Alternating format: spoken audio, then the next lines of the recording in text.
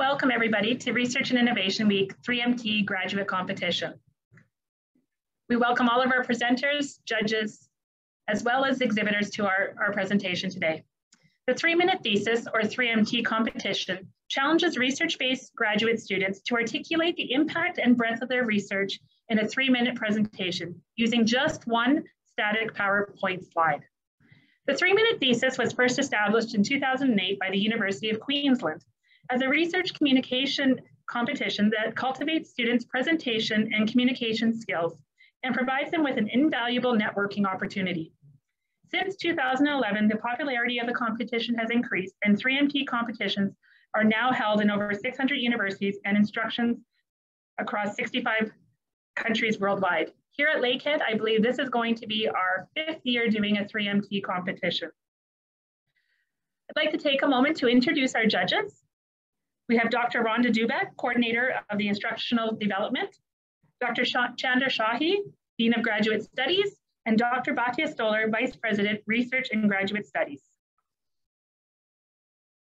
We're going to move along into our presenters, and I will announce our first presenter, Farnia Destonian. Supervisor is Lila Paxhead, and the title of her presentation is Drug Particles, Deposition and Mouth Throat Geometry via PMDI Inhalers, CFD Study. Breathing in comfort became one of our prior issue in a recent year, and we all suffer. Now just imagine so many people struggling in a daily life because of respiratory diseases such as asthma and COPD. These patients having a hard time breathing because of the inflation inside the air throat make it narrower, and they having a hard time for breathing. So these diseases make it hard for them in contacting with the air pollution or even the cold weather. And one of the common devices for the treatment is inhaler. Inhalers are the small puffer, as you may recall. Since the drug causing the systematic diseases on the mouse skin, the inhalation is the best way to use it. However, these devices create a couple of issues to deal with. One of them is inhalers are very patient dependent. It means patient must follow the instruction very accurately for high efficiency. For example, they have to shake well the inhaler before the using, and in a steady way, they have to inhale the drug, hold the breath for 10 seconds, and then the drug will reach the lung. The other issues that we come across with using the inhaler is aerosol drugs are polydispersed, which means the fine and large particles exist in a spray. So the fact is, the particles are smaller than 5 micrometer are the one who deliver to the lung. However, if you make it the way that all particles become smaller than the 5 micrometer, but mostly there is a higher chance that all of the particles, mostly actually, exist the system through the nose by the exhalation. So what we do need is the acceptable spectrum of the drugs in our spray. So what we do need to do it is to study about the drug behavior after actuation. So there are a couple of replicas of upper respiratory tract in industry as well for the experimental tool. So as a chemical engineer, we build a bridge between the medical and mechanical engineering. So the thing is that numerical method that what we do in our lab is filling the gap of the experimental limitation, and we model and simulate the respiratory tract and the aerosol plume as well. And one of our important advantages for our investigators is that we can predict each particle behavior on a different circumstances of truth in a different situation. So our study will help the patients to access to the better inhaler and higher efficiency. Thank you. Hi, Farnia, thank you. I'm going to take one moment to pause and make sure that we're all working okay. Jenny, are we live on FeedLoop? Yes, you are. We have 4 speaker views up, and they're all live on feed loop. Okay. Sarah, are we still concerned? Please continue. Thank you. I would like to introduce our next presenter, Taylor Belock, whose supervisor is Jessica Metcalf, and whose title is Guess Who's Coming to Dinner? Stable Isotope Variability in Boreal Animal Tissues.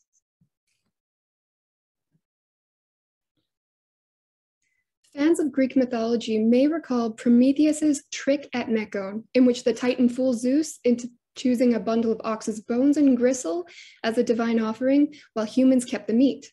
From then on, Greeks enjoyed protein-packed provisions and piously tossed bones into the pyro.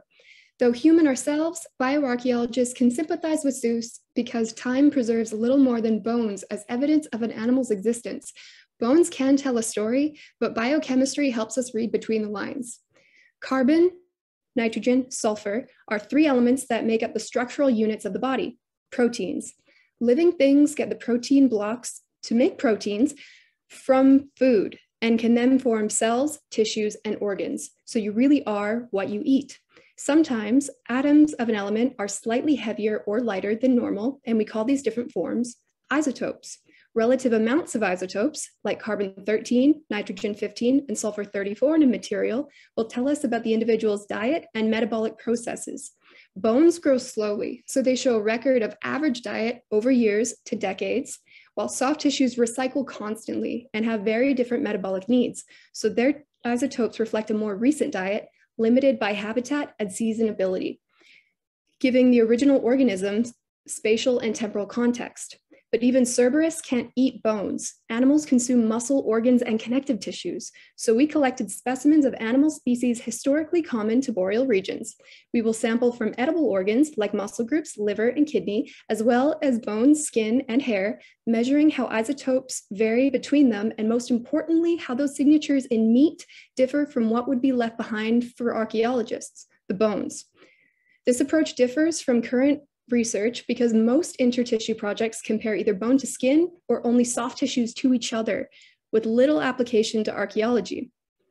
Also, these studies largely concern fish, domestic animals, and lab rats, neglecting native species relevant to pre-colonial North America.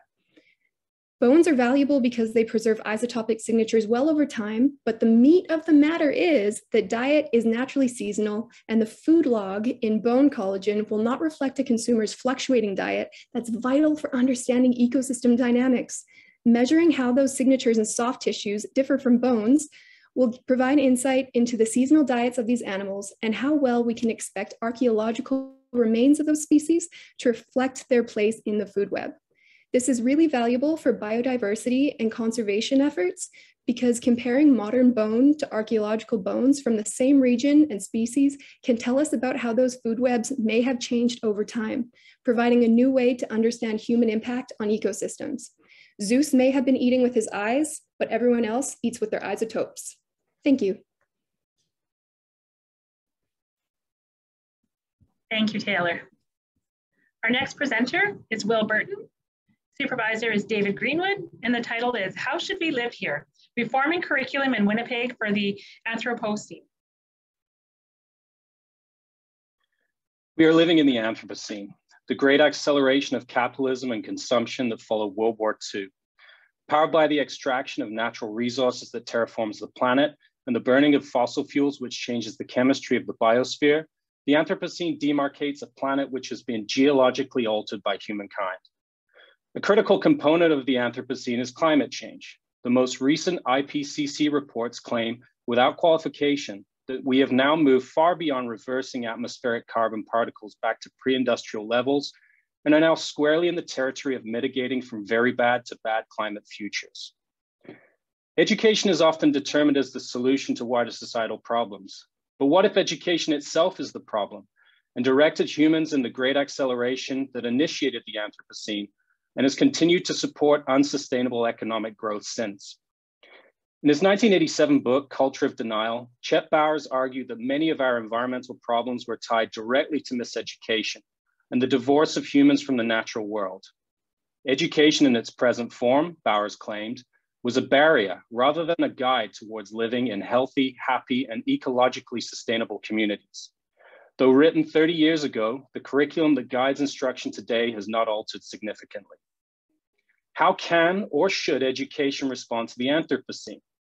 The thesis that I will advance is that neither society as a whole nor education as an institution is currently prepared to deal with the present and future climate crisis and life in the Anthropocene. This is no exception in my hometown of Winnipeg, Manitoba. My primary research question then is, what would a Manitoba curriculum that addressed the challenges of climate change head-on look like? What knowledge, skills, and attributes in grades 9 through 12 Manitoba public education will support climate change mitigation and adaptation in Winnipeg? Two research methods will drive my work towards recommendations. First, I'll begin with a content analysis of policy documents on what the impacts of climate change will be for the city of Winnipeg, including the most recent IPCC reports and a range of policy documents from the city of Winnipeg. Second, I will conduct a series of semi-structured interviews with climate experts, activists, politicians, as well as classroom teachers engaged in climate change education in the Metro Winnipeg region. If the aim of K-12 public education is to prepare students to fully participate in society, then they must be prepared to reckon with the impacts of the climate emergency. We must do this for ourselves and our community to not only survive, but thrive in the future. With changes in curriculum, graduates of Winnipeg high schools will have learned how to live, equipped with the knowledge, attitudes, and actions to be able to become navigators of the Anthropocene. Thank you.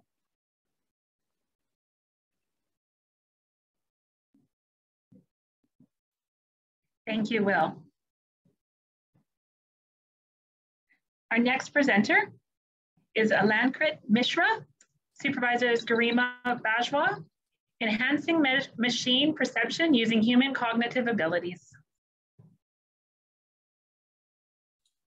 Machines have been a part of our lives since the early stages of human civilization, and now they have kind of become our best friend since the innovation of computers in 20th century, followed by the era of artificial intelligence. It made our lives so much simpler when we began to use smart technologies to automate redundant operations. They are really good, in fact, better than us at something such as arithmetic and precision. However, machine perception is still an evolving domain. Because of the fundamental building blocks of machine intelligence is binary, their decisions are precise but not intuitive.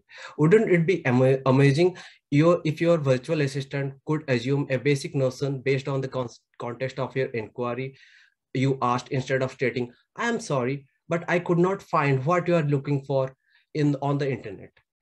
Human cognitive ability to construct a general understanding of artifacts, especially the new ones, makes us significantly more efficient than machine perception. We may argue that in this data-driven age, we can train AI with ever-increasing volumes of information, digital information, but at what cost? Time and memory?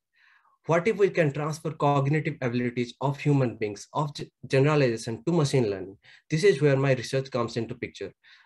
We now have the ability to capture certain aspects of human consciousness thanks to the advancement in brain-computer interfaces such as EEG brainwave signals. Moreover, studies have indicated these signals include critical information about how human brain receives stimuli such as audio-visual. The idea here is to extract these features from the BCI records and feed them to the machine learning models like deep neural networks. It will help the AI understand how we perceive stimuli. Consider it as a catalyst to the training of machines.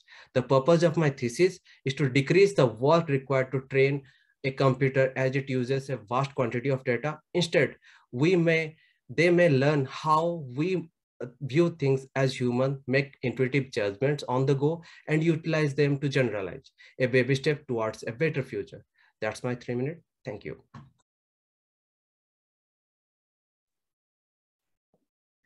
Thank you. Our next presenter is Amen Hazizadeh. Supervisor is Leila Paksed, and the title is Better Inhaler, Better Life. Hello, When you're healthy, your airways are clear. Air can easily flow in and out of your lungs. So what could possibly go wrong? Exposure to various irritants and substances that trigger allergies can trigger signs and symptoms of asthma too, like tobacco smoke, outdoor air pollution, even pets. Now, may I ask you to stop breathing for about 30 seconds? When an asthma attack begins, the smooth muscles around the outside of the air tubes may tighten. The airways in the lungs become inflamed and swollen, and with the release of thick mucus, they will be further blocked. And what you are experiencing now is virtually the same, a patient with a severe asthma attack foot. Now you can take a deep breath and enjoy your healthy lungs. To help such patients, the right amount of drug should be deposited in their airways to help the muscles stretch back. And what is the best way to deliver drug to lungs in terms of minimum side effect and ease of administration? You might have seen them before, inhalers. All you've got to do is to push a button. Among many available devices, soft mist inhalers prove to deliver more drugs into aimed areas. And when I say more, I mean roughly 60% efficiency, which is twice as others such as PMDIs and DPIs. Also, other inhalers deliver the same amount of drug at higher cost and utilize HFC propellant, which have a global warming potential about 100 to more than 3,000 times worse than carbon dioxide. In my research, I will try to maximize this device's efficiency through empirical and numerical studies by taking into account factors like thermodynamics of flow and structural characteristics of the inhaler itself to come up with a new patentable add-on for the old SMIs. My goal is to deliver a therapeutic mean which costs less for patients and is environmentally friendly, and ultimately decrease the possibility of a 6-digit figure to be the number of the people who suffered from asthma or COPD somewhere in the future. Thank you.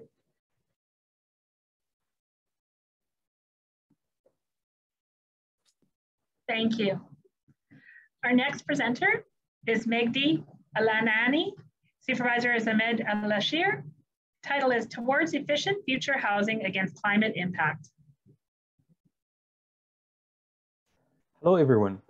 However, I'm not a mind reader, but there is a question I'm pretty sure that one day it popped up in your minds, which is, how long should I work in order to buy a house?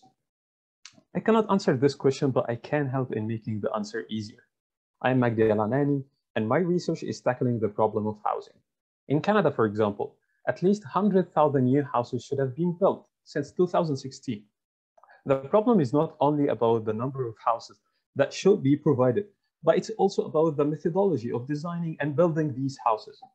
Noting that the number of climate-related natural disasters increased in the last 3 decades, especially extreme wind events. These climate changes require an increase in the resiliency of the residential buildings, which increases the cost of construction and leads to a further increase in the cost of housing.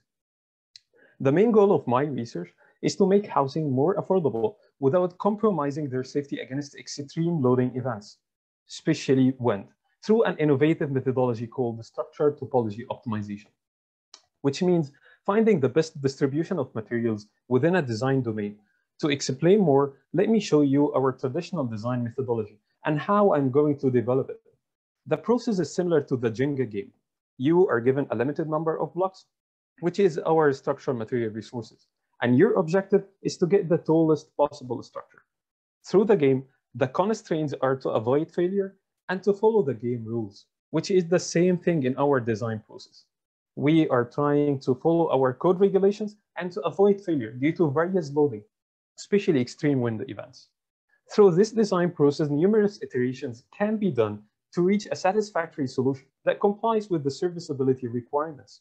However, these solutions cannot be guaranteed to fit the most optimum solution.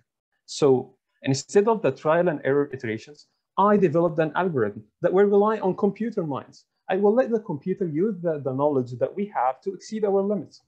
It's a systematic procedure that makes use of artificial intelligence to help us find not only a better configuration, but the best configuration of our Jenga blocks within the building's layout.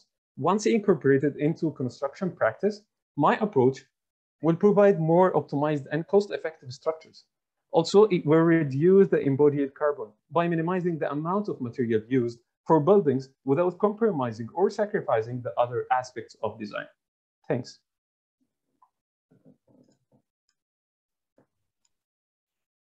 Thank you. Our next presenter is Michael Duncan. Supervisor is Matthew Teixeira. And title of the presentation is Investigating Scaling Patterns in Hominin Crania.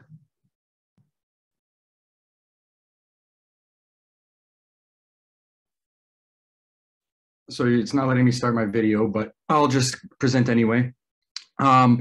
So I, Michael Duncan, am going to be explaining to you why I've been investigating scaling patterns in fossil human crania with special attention to Homo floresiensis. Now, Homo floresiensis is a small-bodied, small-brained hominin that was discovered on the Indonesian island of Flores. The biological relationship of Homo floresiensis to modern humans, that is Homo sapiens, and other extinct species of humans, commonly referred to hominins, is a major question within human evolutionary research. Currently, there's an intense debate surrounding whether Homo floresiensis is an island dwarf descendant of Asian Homo erectus or the descendant of a small-bodied, small-brained hominin such as Homo habilis. Generally, arguments in favor of the Asian Homo erectus ancestry hypothesis have relied on morphological comparisons of hominin crania. More specifically, these arguments claim that Homo floresiensis has an absolutely and relatively small face like that of modern humans and Asian Homo erectus. However, these previous analyses have not formally explored the scaling relationships of the face and other cranial elements of Homo floresiensis. So what I do here is I'm showing how facial heights scale with cranial length. The reason why I do it against cranial length is because cranial length is a strong predictor of overall cranial size. And I'm putting this in a comparative sample of hominids. The major axis regression that is shown here is describing the scaling pattern in modern humans. That is the pink circles and the feet and the blue circles with the line drawn through them. So it's interesting that Asian Homo erectus, such as Dolly, and other fossil hominin species that have large brains, such as Neanderthals, have relatively small faces for their neurocranial size.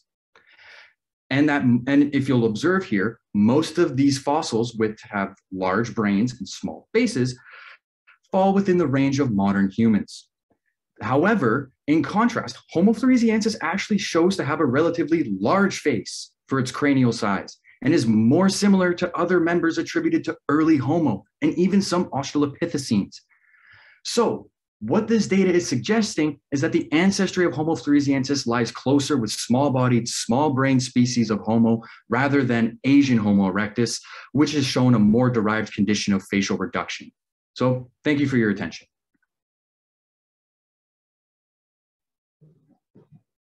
Thank you, Michael. Our next presenter is Courtney Ferris. Supervisor is Dr. Marina Yulanova. And the title is Neutrophils and the Interface Between Innate and Adaptive Immunity in Response to Haemophilus Influenza.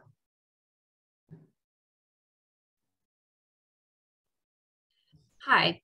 The purpose of my research is to elucidate the immune mechanisms of defense against the important human bacterial pathogen, Haemophilus influenza, otherwise known as HI. You probably haven't heard of Haemophilus influenza, but you've probably been mildly infected with it. It does not cause the flu, as the name suggests, but rather causes the common ear infection. However, in some cases, it can cause severe invasive disease. Type A, or HIA, is a specific strain of HI that has a high infection rate in nearby indigenous communities. However, a vaccine is not available for type A, and much is still unknown about the immune response to HIA. Neutrophils are the most abundant immune cell in our body with many functions. When a pathogen is detected by neutrophils, two main things will initially happen. First, the bacteria will likely be engulfed by neutrophils. Second, the neutrophils will be activated, sending signals to other immune players, kind of like a call for backup.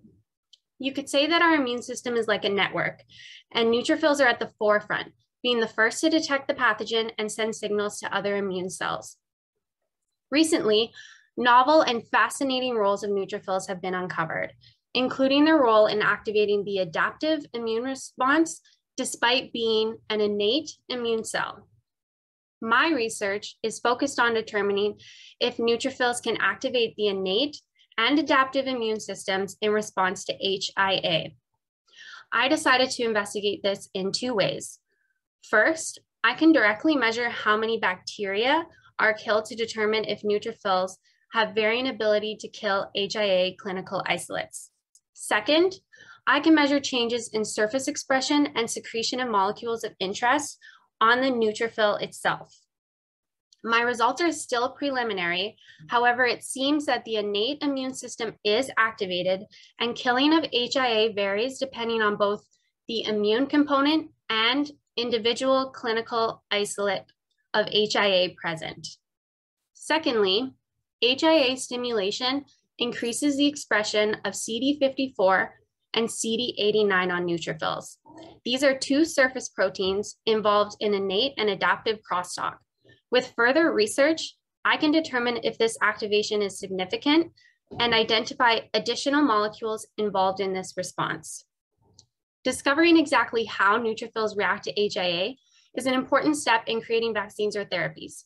It can also redefine neutrophils' role in literature, making it clear that despite years of research on the human immune system, there is still so much we don't know our body is capable of.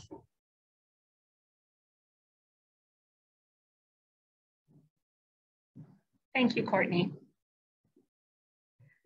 Our next presenter is Michael Langstad. Supervisor is Dr. David Greenwood, and the title is Taking Care of the Self Before Taking Care of the Planet, Alternative Education and Expanding Circles of Care. Adage, which states that you can't truly love someone else unless you love yourself. It could be argued that the same might be said for loving the planet. With this in mind, I ask the following questions.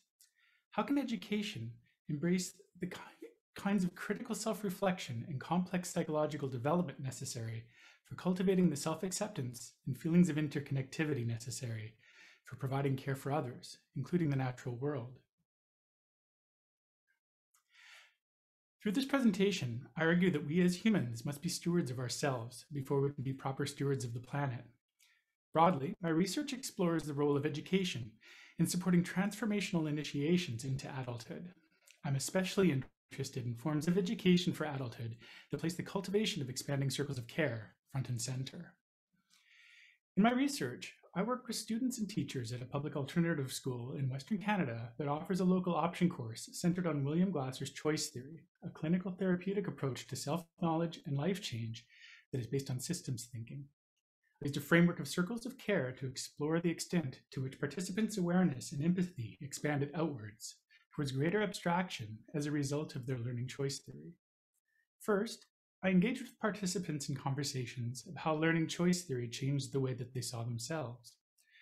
I followed this with questions about perspective transformation on others in their close social group, the local community, wider society, and the natural world. Both students and teachers spoke of how learning the techniques and especially the language of choice theory enhanced their acceptance of self and increased the empathy they felt for others. In all cases, the participants' circle of care extended to their in-group. In fewer cases, circles of care extended to wider society, and in fewer still to the natural world. Interestingly, based on the qualitative data, the level of abstraction encompassed by the individual circle of care correlated strongly with the amount of experience that the participant had with choice theory. In conclusion, what these findings hint at is the possibility that truly caring about the well-being of the Earth relies on cultivating care at less complex levels of abstraction, beginning with the self. On a related note, based on the growing scholarship surrounding the positive psychological impacts of time spent in nature, through expanding one's circle of care to include the natural world, one can better learn to care for themselves. Thus, I theorize that by learning to love oneself, individuals are more likely to reach the point of having empathy for the natural world, and a positive feedback loop could emerge that continually reinforces care between the individual and the Earth. Thank you for your time.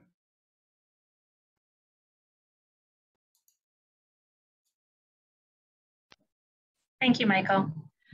Our next presenter is Syed Mohammed. Supervisors are Dr. Lakehead and Dr. Pedram Fatih.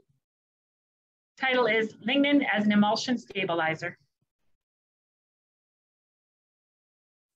In today's world, the society we know that cannot function without oil. Despite all our efforts toward a green future, we are still miles away from total oil dependency. This long dependency has brought us closer to the verge of climate instability. And the signs of which are appearing all over the planet. To overcome this situation and to prevent irreversible catastrophes, we must act fast and find innovative, reliable solutions. One of these solutions is that finding an alternative for oil, which is sustainable, economically attractive, and producible in a large scale. This is the main focus of our research in the Green Processes Research Center at Lakehead University. Lignin is an organic polymer with similar properties to oil, which is abundantly available from the residual of paper and bioethanol industries. Annually, 100 million tons of lignin burned across the world, a compound that could be used to produce numerous products such as emulsifiers. And now what's the problem with lignin? The problem with lignin is that it is in solid form, so it has to be converted to liquid in order to be usable. For this purpose, we graph hydrophilic groups to the structure of lignin so that in the end, we have a water-soluble structure that has a distinctive property. It has a hydrophilic head that attracts molecules such as water, and hydrophobic tail that attracts molecules such as oil, non-polar molecules such as oil. And materials with this property are called surfactants. Surfactants are typically manufactured using chemical-derived and petroleum-based compounds. And one of the applications of surfactants is used as an emulsion stabilizers. Emulsions are made up of two immiscible liquids. For example, oil in water emulsions, where in addition to oil and water, an extra component, which is the surfactant, is required to keep the emulsion stable. And emulsions are used in many products in the food, cosmetic, and pharmaceutical industries. So if we could produce emulsions with lignin-based emulsifiers instead of oil-based surfactants, and not only we have created a value-added byproduct,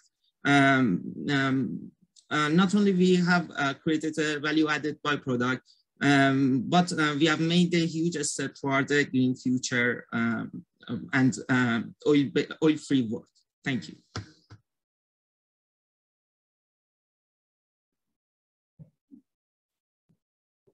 Thank you, Saeed. Our next presenter is Nicole Lee. Supervisor is Dr. Taryn Klarner. And the title of her presentation is Exploring the Rehabilitative and Exercise Experience in Stroke Recovery Among Adults Living in Thunder Bay. I want to help those who have had a stroke walk a smoother pathway to rehabilitation and exercise, not by fixing their problems, but by understanding what they are. We as a community need to understand that our health and the health of our environment are intertwined. Our resilience, well-being, and nutrition are all linked to the food we eat, the water we drink, and the air we breathe. If we can focus on recovering the health of individuals who have had a stroke, they in turn can focus on recovering the health of our planet. In Canada, there are hundreds of thousands of individuals living with the effects from a stroke. Here in Ontario, within the next 30 minutes, one new stroke will occur. The same goes for here in Thunder Bay. We have an aging population where the prevalence of stroke is quite evident. As you can see here in my photo, the pathway to stroke rehabilitation is quite complex. It starts with the stroke, which then leads to different types of lifelong complications. Regardless of the complication, rehabilitation is necessary in order to help the individual find a new sense of independence. Specifically, exercise is one type of rehabilitation that can help mitigate some of these effects after a stroke. Here in Thunder Bay, stroke survivors have more barriers to exercise and rehabilitation, simply due to their location of living. It has been seen that readmission rates are higher for those living in Thunder Bay who have had a stroke in comparison to those living in Southern Ontario. This is due to the less readily available and limited access to resources and services found in Thunder Bay. In the summer of 2021, I completed a pilot project for my master's thesis looking into the experience of those who have had a stroke living in Thunder Bay through a semi-structured interview and a survey. The results concluded that barriers to rehabilitation revolved around their own perceived ability and lack of motivation. However, I identified many facilitators to participating in rehabilitation and exercise. In the surveys, this was supported. However, participants' quality of life scores were low. So this implicated that more research needs to be done to gain a comprehensive summary of one's rehabilitative experiences here in Thunder Bay, because I could not conclude why the participants were experiencing those barriers and the facilitators and how it impacted them. Therefore, this paved the way for the purpose of my master's thesis, which is to explore the rehabilitative and exercise experiences among those living in Thunder Bay using just semi-structured interviews. I'm going to gather information about their life after stroke and rehabilitation experiences, barriers and facilitators they have faced, and how the COVID-19 pandemic may have impacted them to give them the voice they deserve to share their experiences. From here, it is hoped that by exploring stroke survivors' experience, it can give researchers and healthcare providers the tools to improve their care and address any concerns to make it easier to participate in exercise and rehabilitation. If more stroke survivors begin to partake in exercise and rehabilitation, they can begin to choose options like active transport to help reduce the amount of carbon emissions in our environment. From here, through understanding their experiences, I will help stroke survivors walk a smoother pathway to rehabilitation, both literally and figuratively. Thank you so much.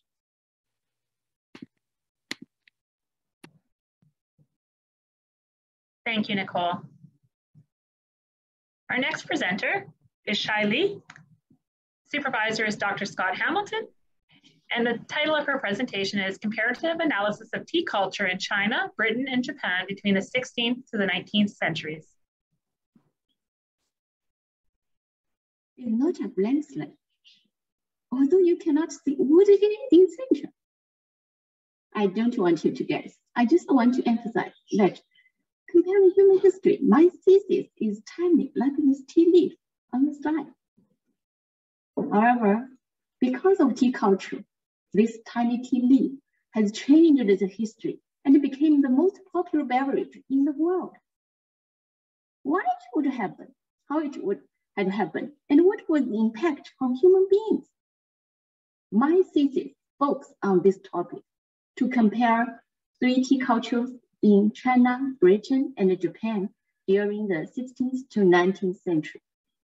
China, where tea culture originated, was an obvious choice. Why did I choose Japan and Britain? The former has innovated Chinese tea culture into Japanese tea ceremony. It can represent how tea culture diffused from China to East countries. The latter has created an English afternoon tea ratio to conquer the world, which include colonialism and imperialism. I use materials and archives to represent and compare 3 tea ratios to reveal how tea culture diffused from China to the whole world. My expertise in ancient Chinese tea writings, learning in Japan, and living in Canada can help me to collect and understand the primary resources. The research will provide systematic tea cultural diffusion in these 3 countries. The differentiation of tea culture from the originated country, China, to Japan and Britain can reflect the real historical world of human beings in Eastern and Western countries. Finally, I want to tell you, don't think you are weak as well as the tea leaf on the side. Our behavior may change the history of the tea culture. Hope we can learn from tea cultural history to better our world. Thank you.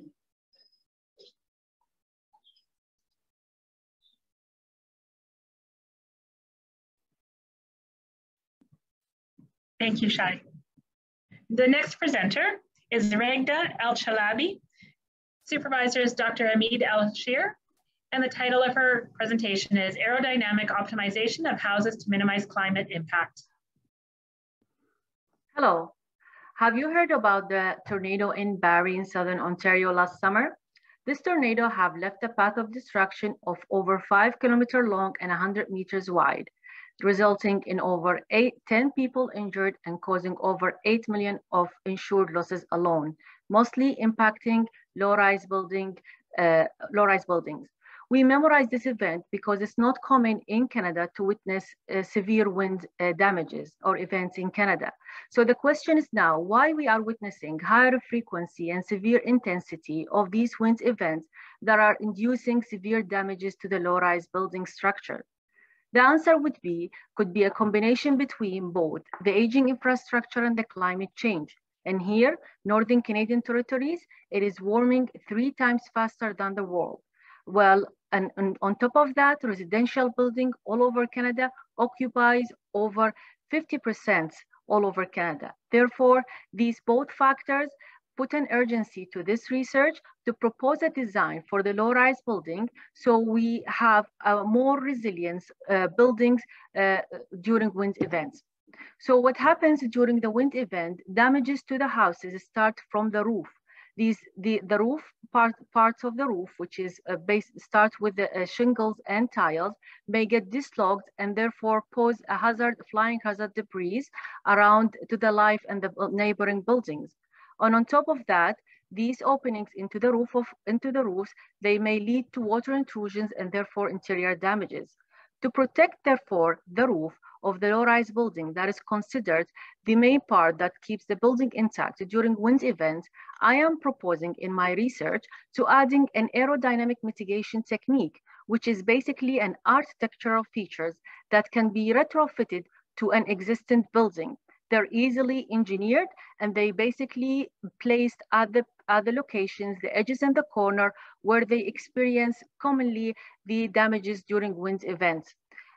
And this is similarly like other elements that can be added to airplanes. If we have noticed the wings of the airplanes, there are components added to these wings, so they reduce the pressure during takeoff and landing, so they can take off the airplane, take off and land safely.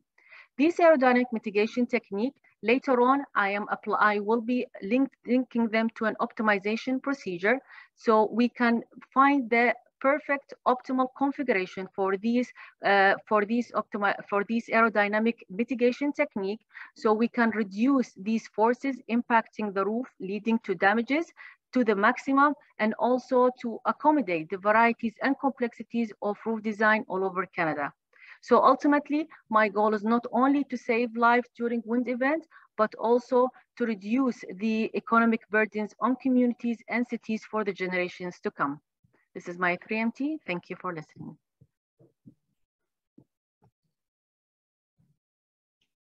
Thank you, Regda.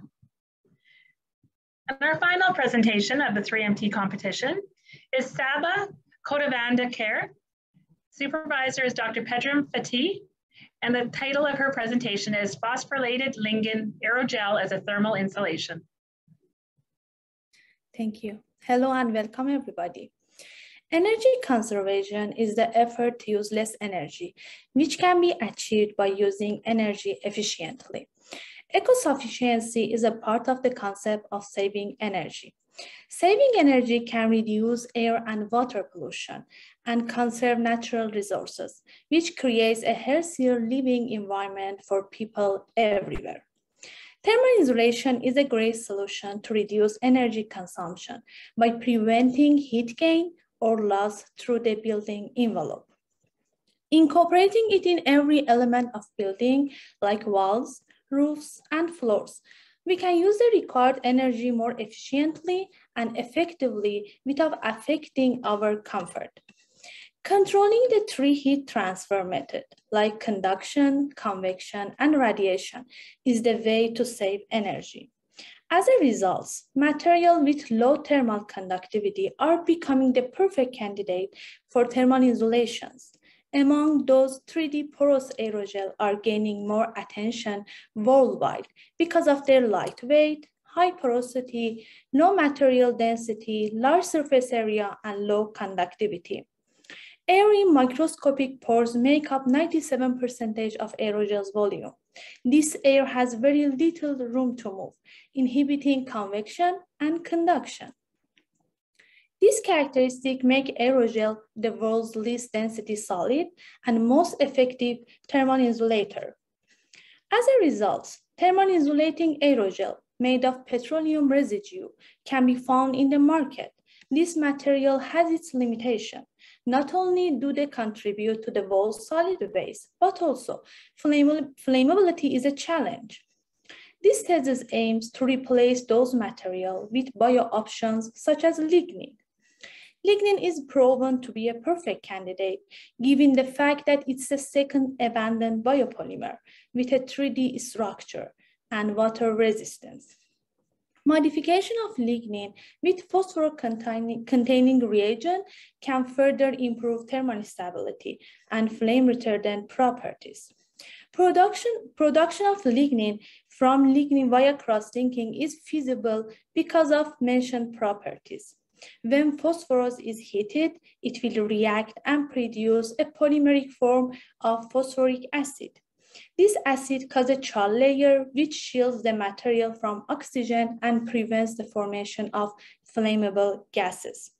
We can save energy for our future by adapting green approaches. Thank you so much.